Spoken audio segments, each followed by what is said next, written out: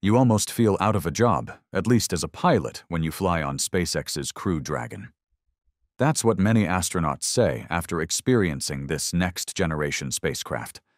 After years of upgrades and testing, SpaceX has turned Dragon into one of the most refined and efficient crew vehicles ever built, leaving every other spacecraft, even Boeing's Starliner, struggling to keep up. And here is the secret. SpaceX built Dragon for the future, for the astronauts who'll one day head to Mars, the generation that grew up using touchscreens, not rows of buttons and levers. Starliner, on the other hand, takes a more traditional route. It sticks with aviation-style controls that feel familiar to pilots. Of course, there is a clear trade-off between innovation and tradition. But in return, SpaceX has built a spacecraft so advanced that once astronauts experience it, it's hard to imagine flying any other way. Find out everything in today's Techmap episode. What sets SpaceX's Crew Dragon apart from other spacecraft docked with the ISS? To understand that, it helps to compare it side by side with two other spacecraft, Boeing's Starliner and Russia's Soyuz. Both Crew Dragon and Starliner are modern American spacecraft, each designed to carry up to 7 people, though NASA missions typically fly with 4. The Soyuz, by contrast, is a product of an earlier era. It seats 3 tightly packed cosmonauts in a small descent module that prioritizes reliability and weight savings over comfort.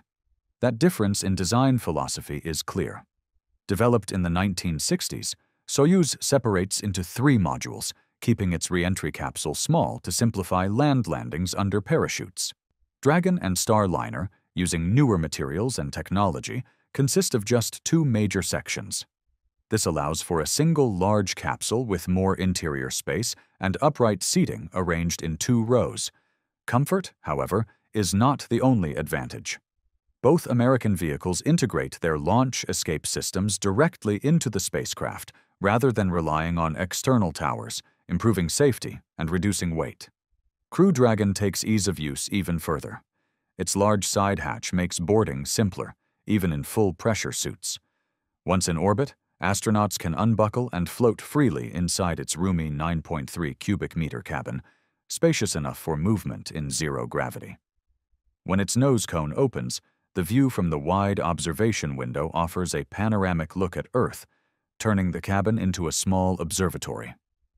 Boeing's Starliner is a bit tighter, with entry through a front hatch leading to a compact cockpit. It's practical for 2 pilots, but more confined for 4 crew members. The Soyuz, by comparison, has an even smaller top hatch, giving it one of the most restrictive interiors still in use. SpaceX's design clearly favors modern ergonomics and simplicity. Instead of hundreds of physical switches and knobs, Crew Dragon features large touchscreens that dynamically display only the information needed for each phase of flight: navigation, docking, or monitoring systems. This layout reduces clutter, streamlines operation, and allows astronauts to focus on key tasks while onboard computers handle precision maneuvers. The touchscreens are engineered for reliability, capable of functioning under vibration and acceleration, and are responsive even when operated with gloves. Tested under conditions similar to those in advanced fighter jets, they represent a leap forward in how spacecraft are flown. One of Crew Dragon's most remarkable achievements lies in the deep integration between its spacecraft systems and astronaut equipment. SpaceX designed its spacesuits to work seamlessly with Crew Dragon's touchscreen controls through gloves with conductive fingertips. This feature allows astronauts to tap, swipe, and operate displays accurately while remaining fully suited, crucial for manual control during docking or emergency procedures. The glove design uses capacitive materials similar to those found in touchscreen-compatible winter gloves, allowing reliable input without sacrificing protection. Astronauts Bob Behnken and Doug Hurley trained extensively on these systems before their 2020 mission, refining their techniques to ensure precise operation even under vibration and acceleration. Boeing's CST-100 Starliner, though developed in the same era, reflects a different design philosophy. Its cockpit resembles a modern aircraft flight deck, filled with numerous physical switches and controls. This approach stems from aviation's conservative nature, where safety and familiarity remain central. Pilots and astronauts, many of whom come from aviation backgrounds, often prefer tactile feedback from physical buttons and toggles. Boeing's layout appeals to that familiarity. SpaceX, by contrast, represents a new direction. Although touchscreens in aerospace settings once raised safety concerns, NASA's approval of Crew Dragon's interface marked a significant vote of confidence. SpaceX invested heavily in testing and validation to prove that its fully digital control system could perform reliably under all mission conditions. Software-driven interfaces also offer flexibility.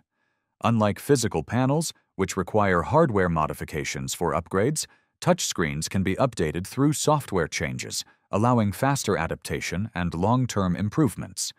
This adaptability aligns with future exploration goals, as the next generation of astronauts, those who will one day travel to Mars, will likely be more comfortable using digital interfaces than traditional control panels.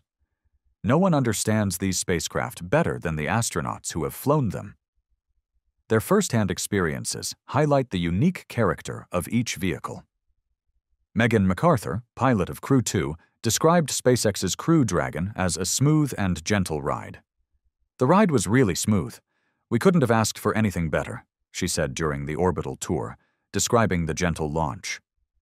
Crew 1 Commander Mike Hopkins praised the spacecraft's precision after docking, while Butch Wilmore and Suni Williams, who later flew on Dragon after their Starliner mission, noted its sleeker design with fewer buttons and totally automatic operation, and even joked about how there's more Velcro on SpaceX Dragon.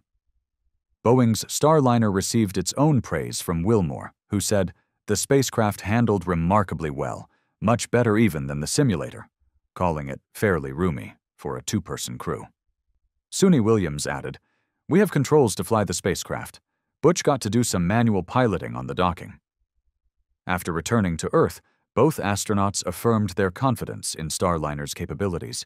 "The spacecraft is really capable. I'd get on Starliner in a heartbeat," appreciating its strong manual control features. The Soyuz, on the other hand, is often remembered for its cramped interior. Canadian astronaut Chris Hadfield, who flew a Soyuz mission to the ISS in 2012 to 2013, described, "The Soyuz was very cramped and uncomfortable.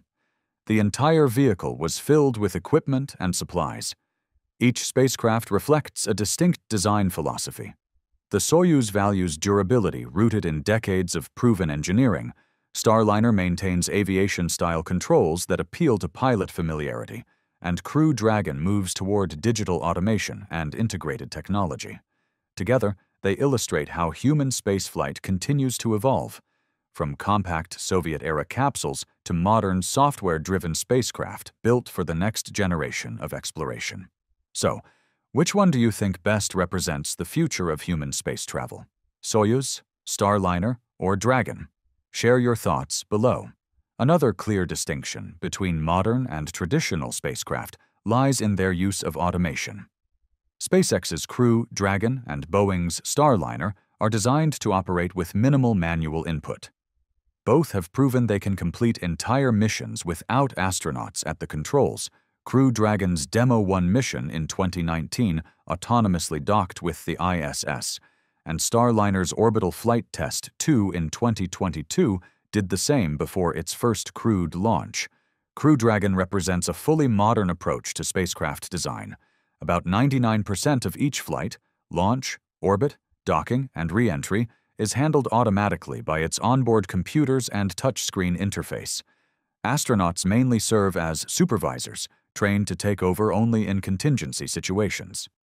During some missions, crews have performed brief manual control checks to confirm system performance, but otherwise the spacecraft flies itself. Starliner takes a slightly different approach, giving pilots more manual options. Its cockpit includes rotational and translational hand controllers for docking and attitude control.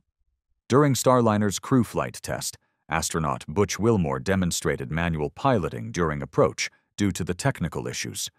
Of course, in the normal condition, as said, the spacecraft was fully capable of completing docking autonomously. Automation is not the only area where the new generation of spacecraft stands out. SpaceX's Crew Dragon offers NASA a more affordable option at about $55 million per seat, compared with roughly $90 million for both Boeing's Starliner and Russia's Soyuz. Crew Dragon and Starliner can remain docked to the ISS for up to 210 days, about 7 months, while the Soyuz must return after 180 days. This longer endurance gives NASA more flexibility in scheduling missions and better value for its investment. If you've stayed with us this far, here's a bonus insight. Why does SpaceX's Crew Dragon usually take much longer to reach the station than Russia's Soyuz? Crew Dragon's trip typically lasts between 19 and 30 hours, while Soyuz often completes the same journey in about 3. The difference comes down to a mix of orbital mechanics, launch flexibility, mission planning, and each program's design philosophy. First, consider orbital mechanics. After launch, a spacecraft does not fly directly to the ISS. Instead, it enters a lower orbit and gradually adjusts its altitude through a series of engine burns, called phasing burns, to align its path with the station's. This process, known as a Hohmann transfer, relies on precise timing and positioning, which can naturally extend the total travel time. The next factor is launch timing. Soyuz missions are scheduled with extremely tight accuracy.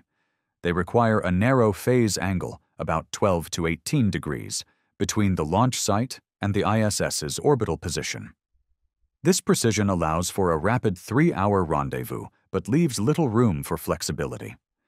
Crew Dragon, by contrast, is designed to handle a much broader phase angle window, typically between 170 and 320 degrees. That flexibility makes scheduling launches easier, especially when weather or technical delays occur, but it also results in a slower approach to the station. Mission priorities also influence timing. NASA and SpaceX place strong emphasis on crew safety, comfort, and workload balance. Docking operations are scheduled to ensure good lighting conditions, clear communication links, and alignment with the astronauts' sleep schedules. While this adds extra hours to the timeline, it helps ensure that the crew arrives well-rested and focused for the critical docking phase.